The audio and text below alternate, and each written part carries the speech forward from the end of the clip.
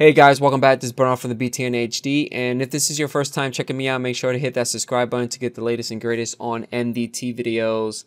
So today is all about updating your Windows ADK to 1809 within your SCCM 1806 server, right? So let's get started. Okay, so the first thing that you need to do is go into this particular website. I will provide the link for you guys at the description. If not, bother me at the comment section, and because sometimes I forget, and I will give you guys the link. So once you get to the web page, you need to download two files for your Windows ADK 1809. You need to download this one first, and then the second one will be your Windows PE. Okay, so click on it.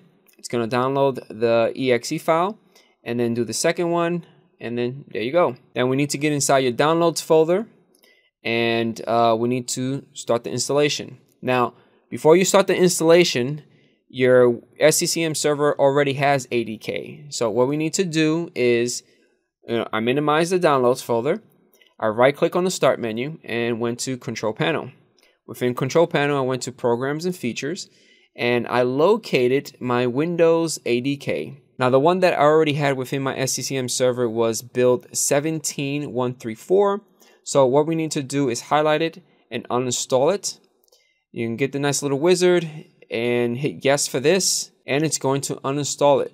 Now, it's pretty weird that you would think you double click on the exe file, it will locate whatever ADK stuff you have, uninstall it for you, then install the one that you want, but that's not the case. You have to remove the ADK manually, and once it's completely removed, go inside your downloads folder, locate the ADK setup file, and then install it. So once it's completed, you're gonna get this, and you're done. Now go back inside the downloads folder, right click on your ADK setup.exe file, run it as an administrator. It's gonna load it up. I'm gonna leave it as the default. Click next. I like to hit no here. Click next. Accept the license and terms. And I left everything as the default, and click install. Process takes between 5 to 10 minutes, and once it's completed, you're going to get this, and then close. Now you go back inside programs and features, and you're going to see your Windows ADK for Windows 10, and the build is 177631. Now we need to get back inside our downloads folder because we need to install the WinPE stuff. So locate it, highlight it, right click, run it as an administrator. It's going to load up. Leave it as a default. Click next. Hit no here. Click next. Accept the license and terms. And you only have one feature to install, and then click install. And the process will continue. And it's done. Click close.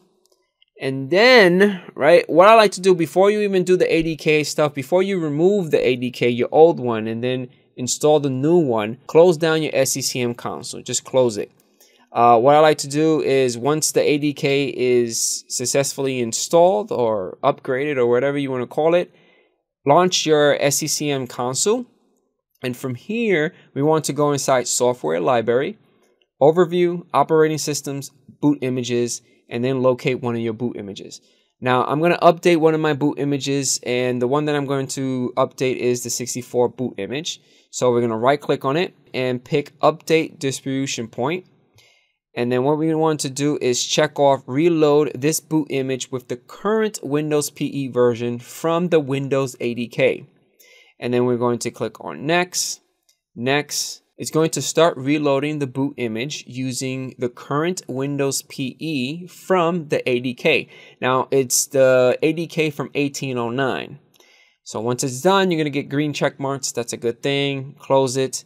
And the way that you know it worked is that if you look at the OS version, you're going to see 17763.1. And that's it, guys. Hopefully you guys enjoyed this video. Leave comments right below. Don't forget about hitting that like button. And I catch you guys on the next one.